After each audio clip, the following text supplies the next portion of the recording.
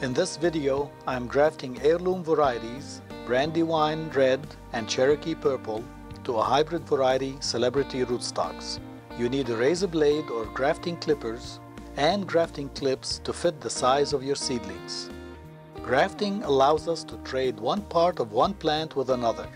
I am putting tasty, high-yield scions, which are the tops, on disease-resistant rootstocks here.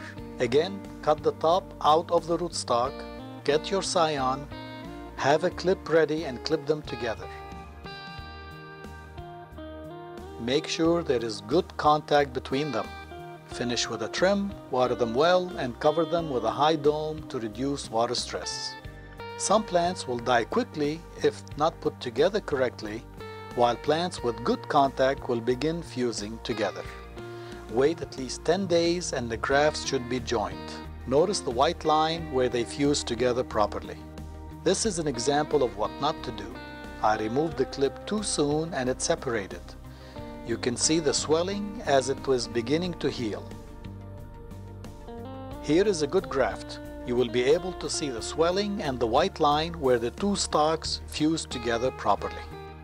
Grafting is a time-tested way to add the vigor of strong hybrid rootstocks with the taste and yield potential of your favorite tomatoes. Try it and see.